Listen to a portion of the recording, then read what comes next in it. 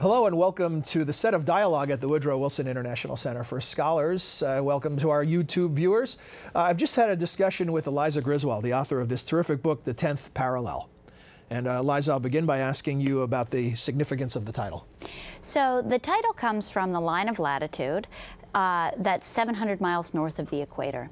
And between the equator and this line of latitude, 700 miles to the north, Christianity and Islam largely meet across a 9,000-mile-long fault line, and in both Africa and Asia. So I spent the past 7 years traveling along this place where the world is really breaking apart to see what is actually happening on the ground. You write, I wanted to go where such lives are actually led, where wars in the name of religion are not internet media campaigns to control a global narrative, but actual wars fought from village to village, street to street, corner to corner. Yes, that's exactly right. I wanted to break down any oversimplified notion of the clash of civilizations, and I wanted to talk to people and see how they live in peace and how they come to blows in villages, mega slums, floods, droughts, and all kinds of scenarios across this fault line. Does this, the media narrative, the global media narrative, does it match the reality on the ground in any way?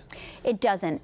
What happens is when there's a flare-up, and we've certainly seen this from threats of burning the Quran to, what's going to happen at ground zero. When there's a flare-up, that's what gets broadcast to the other, and that's extremely dangerous. Does that make its way to Sudan or wherever the ground mosque or the ground zero mosque debate? Does that make its way into this world? 100%. When somebody stands up and says, we're going to burn Qurans, people do die. People die in Afghanistan for comments like that. So when we see a crazy Quran burner and we think, why do they think we're at risk from the so-called Christian West? That's why.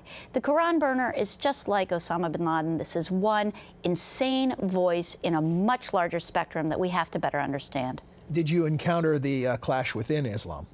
Most of what I was looking at and most of what I found to be true is that the most important religious clash we're overlooking is the clash inside of religions, not the clash between them. It's the fight between Sunnis, Shias, liberals and conservatives in Christianity and Islam over who's going to speak for God. And it's an important point. My question didn't reflect it, but it's also a clash within Christianity, not just within Islam. It's a clash within Christianity, too. It's a power struggle over who's going to control the shape of this religion in the future. Eliza, thank you, and congratulations on completing this 7-year project. The book is available in bookstores right now, and if you'd like to hear more of this interview with Eliza or an extended interview, visit us on the web at www.wilsoncenter.org. If you look in the upper right-hand side of the screen, you'll see a tab for dialogue. Click that and you can see a complete 30-minute interview. Thanks.